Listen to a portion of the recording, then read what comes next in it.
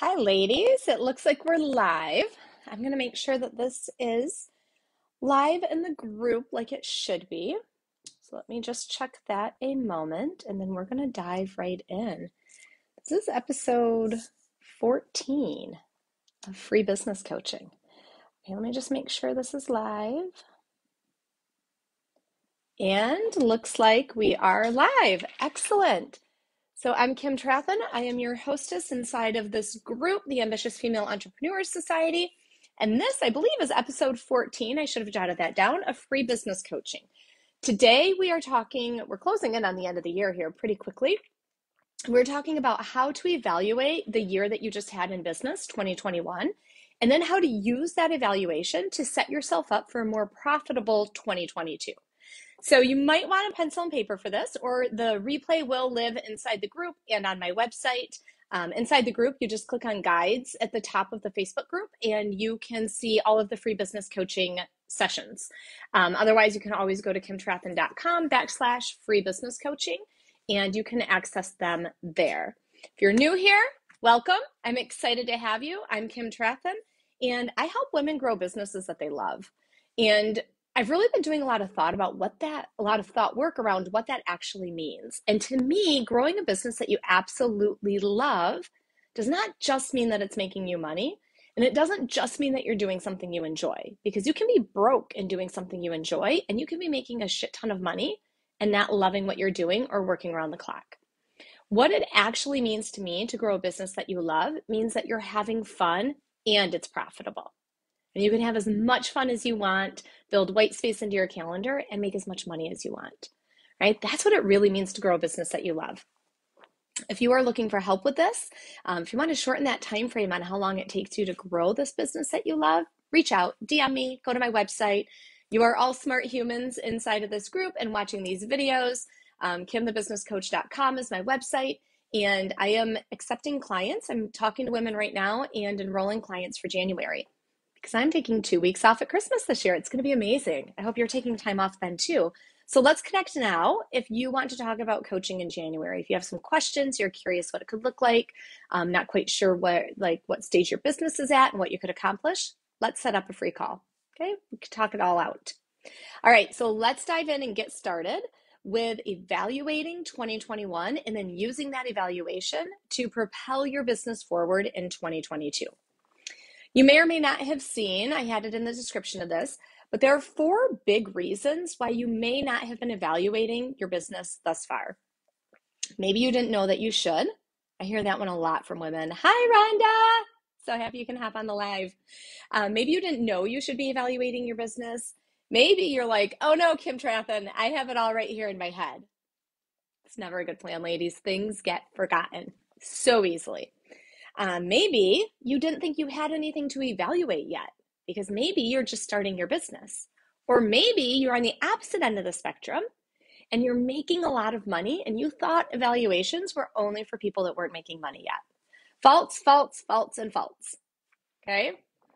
So we're going to break it down today. I'm going to give you, this is one of the simplest ways. I believe it's the simplest way. I've been doing this for years now. I believe it's the simplest way to evaluate your business, but it does take a little bit of legwork in the beginning. So you may not be ready to actually do this right now in real time with me, because you're going to have to pull some numbers. You're going to have to pull some things and figure out, what the hell did you even spend your time on this year? What were you actually doing in 2021 in your business? So the fastest way, and to give you a heads up, the reason this so directly ties into your growth for 2022 is when you're making your plans for next year, we want to take what you did this year, figure out what worked really well for you and what didn't, and then use that to tweak your plan for next year. So let's dive in. I broke this down into 3 steps when you are evaluating your 2021. Okay, so when you're evaluating this year, the first step is we want to know how you spent your time. I would often just grab my current journal or notebook, grab a sheet of paper. You can literally, I don't love the word audit. It just brings me back to my corporate days in the retirement plan industry, but you can audit your calendar. Just open up, if you use Google Calendar or you have a hard copy, literally flip through. What are the things that you spent your time on during the year? And just start making a massive list. Every sales call that you had, every live training that you did, See, I wrote a list here.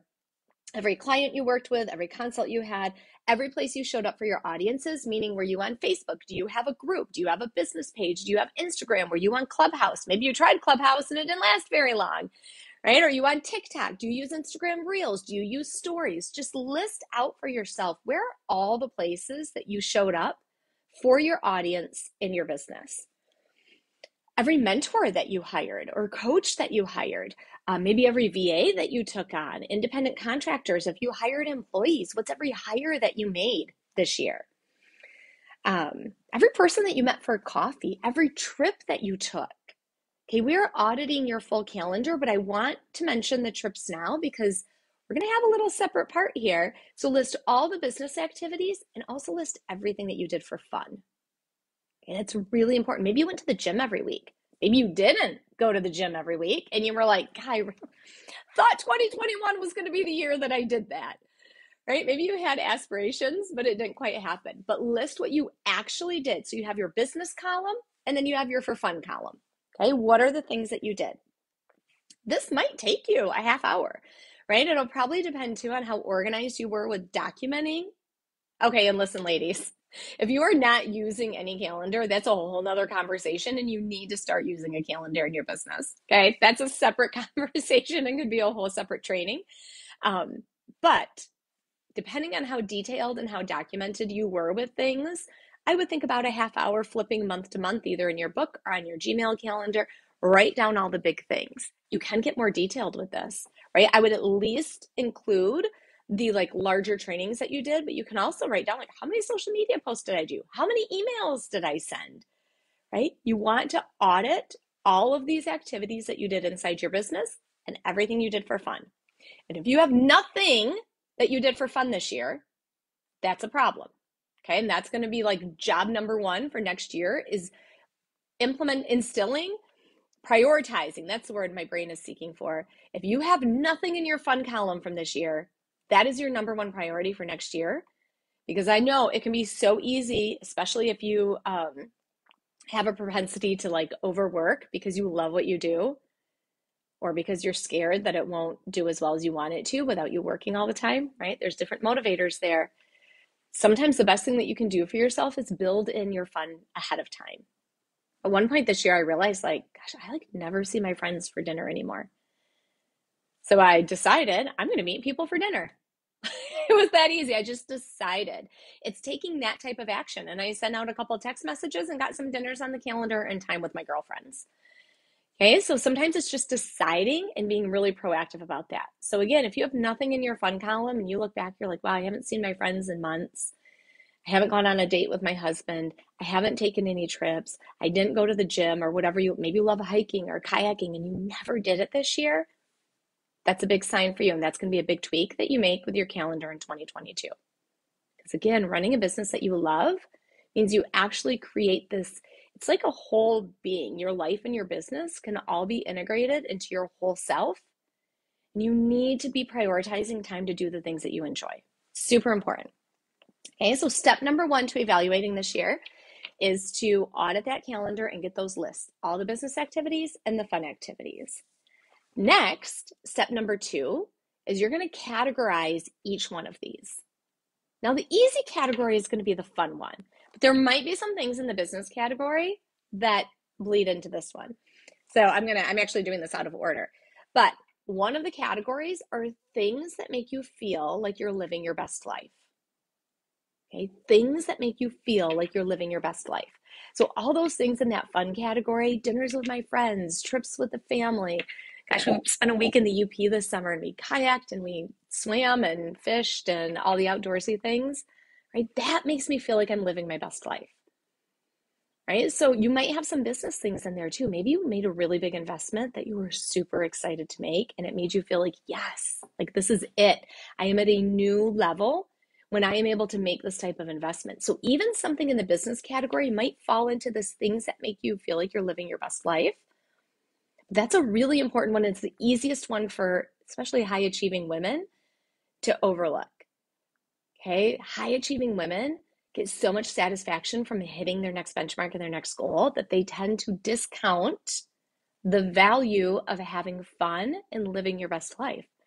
And that's why almost all of us created these businesses, right? So you're going to break all of these activities into 3 different categories. Things that make you feel like you're living your best life, things that worked really well. And what I mean when I'm evaluating by things that worked really well, so when you're looking maybe at your business activities and maybe you did 5 different trainings, I would list those 5 trainings separately and then I would evaluate it. If it worked well, this means it was something that you loved doing and it grew your business. Meaning you can see the value that it contributed to making you money. Doesn't mean that you had to have signed a client from that one specific training, but can you see the value in it? Can you see that you had people attend? Maybe you had people comment. Maybe people watch the replay, right? It doesn't mean you had to have signed a client from that one specific training where you got off and you're like, boom, consult booked, client signed, ready to roll. Okay, but did you love giving it? Only you know that, right? Nobody else can do this for you. Or did you hate giving it? Maybe you did a webinar for the first time and hated it. Or maybe you did a live stream and decided, man, that's not my jam. I'm not loving it, right? So be really honest with yourself. Every single item needs to get categorized. What worked well is things that you loved and grew your business.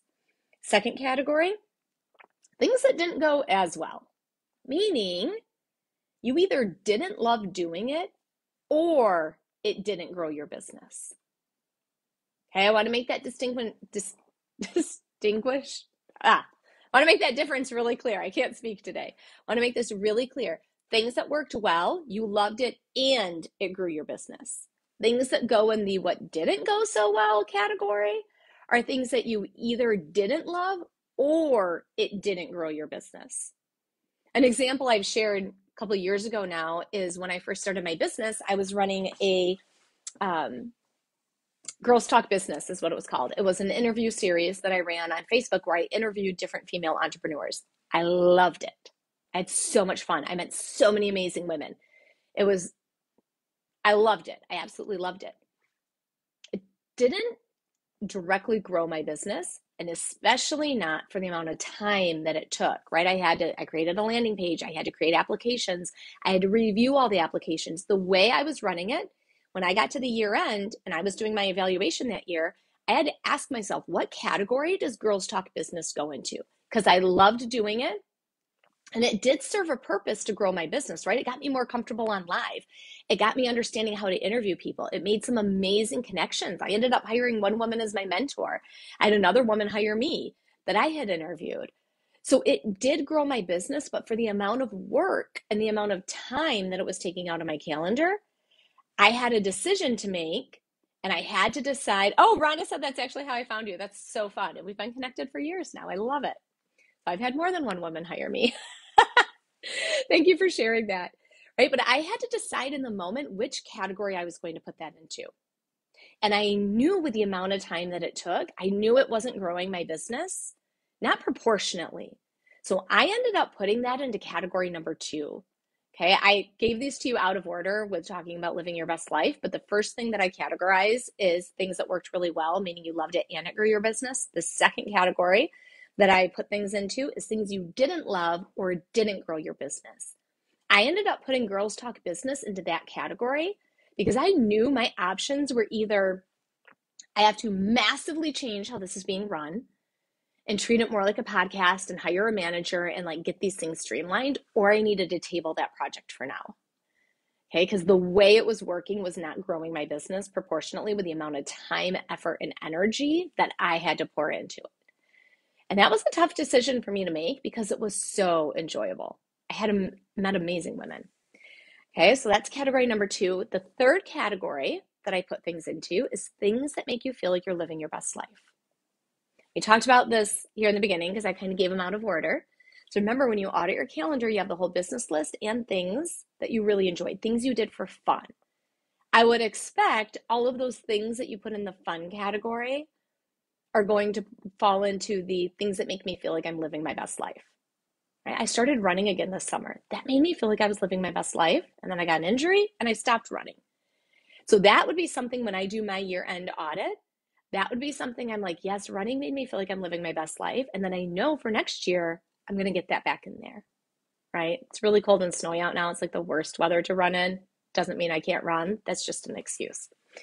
Okay, so you're going to take all of these, audit your calendar, and you're going to take all of them and split them into 3 categories. So that's steps 1 and 2, audit calendar, categorize. Okay, and then under step number 2, we have the 3 categories. Step number 3, to evaluating this year, what did you learn from this? So you have these things broken into these different categories, right? Like that Girls Talk business show, I had to decide what category am I going to put that into? What did I learn from that experience? Wow, I learned a lot. So much goodness. But I also learned that I was spending way more time on it than what I was getting back in immediate growth from my business. Right? So what did you learn, or what will you tweak? Okay, what would you do differently now that you have this list and you can see, wow, these things over here really grew my business. These things over here really didn't. Okay, networking can be one of those things that some people love networking, some people don't love networking. There is no shame and no judgment, no matter how you feel about it.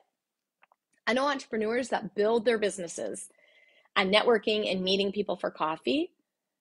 Okay, I audited that. I evaluated it at the end of the year. I committed to doing it one year and thought, maybe I just don't enjoy it because I haven't really done it.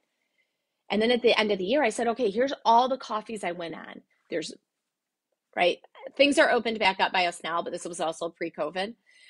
But there was travel time to get there. There was the back and forth to set it up. I didn't always understand and know what the person's intention was behind reaching out to me and asking me to connect with them and meet them for coffee. Then there was the actual time for the coffee. Then there was usually something sent afterward. You can build amazing connections and relationships through networking. For me, it went into the category 2 of things that I either didn't love or didn't grow my business. I didn't love the amount of time that I poured into that. I viewed it like this really slow burn. And I just didn't love meeting strangers for coffee. And it was super time consuming when you're like driving around town and finding parking and getting there. It just wasn't, other people love it, right? But be really honest with yourself. Because if you fill your schedule with things that you don't love doing in your business, you're going to have a really difficult time growing a business that you love. And if you fill your time, right, so many women are notorious for this, of whether they're making money or not, but they're working around the clock. And some are so busy, they're working more than full-time hours with a part-time client load. Or they might be making a ton of money, but if you have no time to enjoy, if you can't take a breath and enjoy the work that you've done, enjoy the business that you've built, show up for your clients or your customers as your best possible self, meaning refreshed, with a bright brain, clear thinking, well rested, that's when you show up as your best self, right? So if you're filling your calendar with things that aren't growing your business, you're not growing your business as fast as you could be. If you're filling things that aren't making you money, you're not growing your business as fast as you could be. Rhonda said, ugh, this is for me. I am assuming, because I know that you are a profitable entrepreneur, I am assuming you mean filling all this time. Yeah, it's a slippery slope. So many women fall into it, and there can be a couple different driving factors behind it, right? On one hand, it can feel really good, especially, listen up, Rhonda, this might be you, I don't know, but especially when achieving things makes us feel valued. Versus like, oh, I have all this white space in my calendar, I can do what I want. It gets real uncomfortable real fast when you actually start building white space into your calendar. Ask me how I know. Ask me. Yeah. Makes my skin start to crawl, right? So that's where our work is. Because nobody, I know, Rhonda, I know you did not build your business to be like, yes, I'm going to do this so I can work all the time. I know you didn't. I remember our conversations. Right? So this is where, and when you feel that discomfort, ladies, whether it's around building more white space into your calendar, whether it's doing something new in your business, when you feel that discomfort, I always take that as a sign of like, oh yeah, this is where my work is. right? Especially with like building the white space in. It's like, yes, this is where I need to focus now because this is going to be the work that actually builds the business that you had dreamed about before you went down this road and started working all the time. But it's almost like a drug addict, right? And like you quit cold turkey and they get real like itchy and scratchy and it can be like that. So we want to spend a lot of time really taking care of your brain, managing your brain around it because it can be incredibly uncomfortable. Rhonda said definitely need to build in the white space. Yeah. It's so powerful and it is such the biggest boss move you can ever do, but it's some of the most uncomfortable work to do. It it really can be. Okay, so when you have these lists, you have these things categorized. I want you to ask yourself, what can I shift, change, or tweak? After learning, like actually really learning, right? Like I put this thing over here and this is working really well. And maybe you don't need to touch the things that are working really well, the things that you love and are making you money. However, we can always ask ourselves, right? Like, should it be outsourced?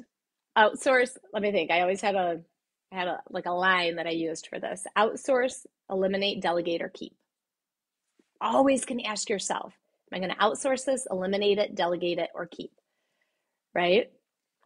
Outsource might be like, hey, I'm just going to pay somebody to do my social media. Just going to hire an agency, they're going to handle it. Right? Delegate might be like, oh, I'm going to have my VA do this for me. Eliminate might be like, hey, I'm actually just removing that from the calendar. It is no longer a top priority for my time in my business.